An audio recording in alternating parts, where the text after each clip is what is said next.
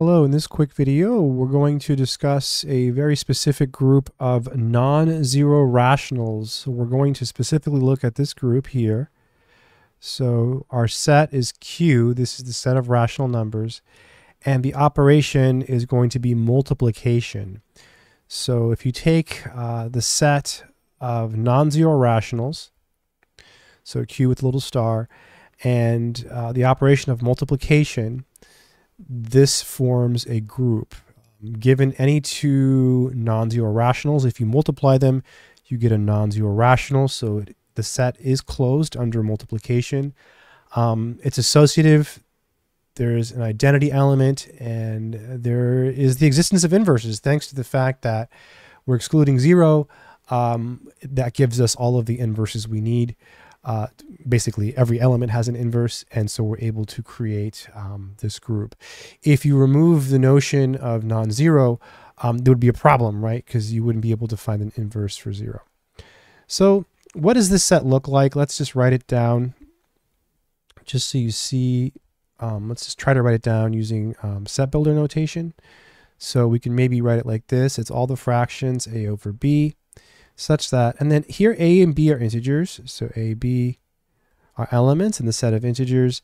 And then you have to say some other stuff. So first of all, you want it to be a rational number, so b can't be zero. So b is not zero.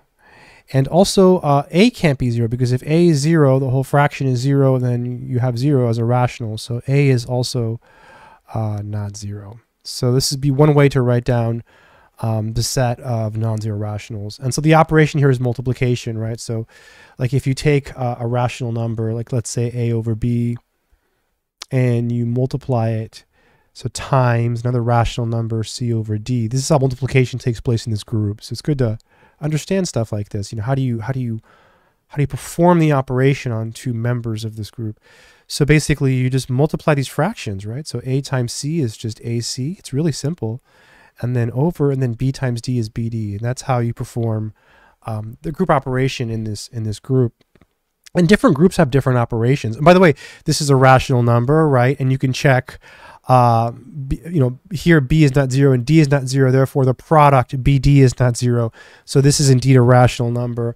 Also, a is not zero and c is not zero, therefore this product is also non-zero. So AC is non-zero and BD is non-zero. Therefore, this is an element in this set. So that shows it's closed under the operation of multiplication. So important to acknowledge that, when you take two elements from this set, what does it mean to be in this set? Well, it means that this is non-zero and this is non-zero.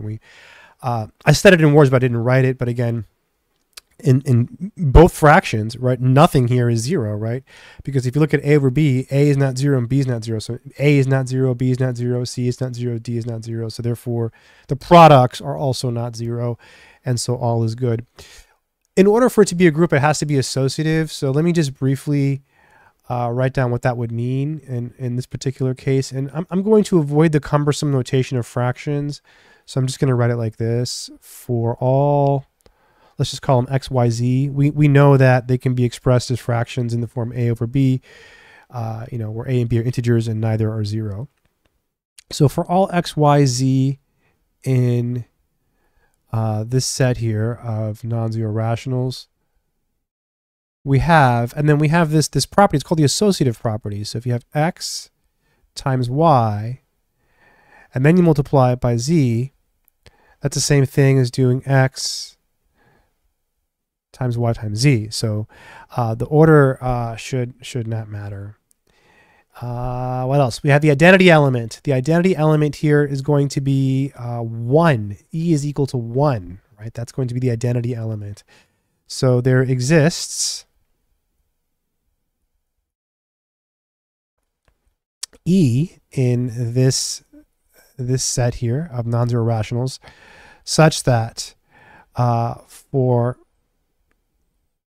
all x in this set, we have e plus x, or not plus, sorry, times, we're looking at multiplication here, e times x equals x, and x times e equals x. And for our purposes, this is going to be the number 1. 1 is a rational number, right? You can write it as, 1 over 1 or 5 over 5, etc. And it would satisfy the conditions of this set. It would be in this set. So it is an element in the set of non-zero rationals. So that shows its existence. That's why I'm emphasizing that. And then for all x, it's pretty easy to see if you're given a rational number and you multiply it by 1, you're just going to get the same number, right? You're going to get a over b. And the last condition is the existence of inverses. And this is the reason that 0 is excluded, right? This is the reason it's excluded. So let's go ahead and write that condition down. So that condition reads as follows. So for every, I'll use the word every this time, for every y, well, let's just use x.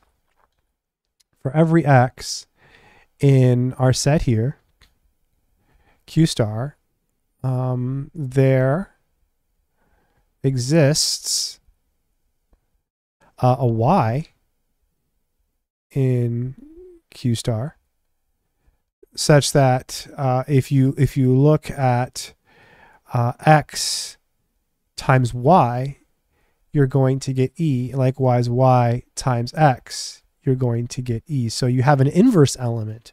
Okay, you have an inverse element for every element there, and we can explicitly find it. Let's do that because we know what elements of q star look like, right? So if you were to just say take any x in q star, then what does that mean? Then x can be written as a fraction in the form a over b, where a and b are in the set of non-zero integers. So the star means non-zero. So boom. So these are not 0. A and b are not 0. So then b over a is also in q star because b is not 0 and a is not 0, right? So it's an element. That's what it means to be in q star, right? They're integers and they're non-zero, right? So both the numerator and denominator are non-zero. So it's certainly an element in that set. So that's the existence part right there. So we've shown that. We've explained that.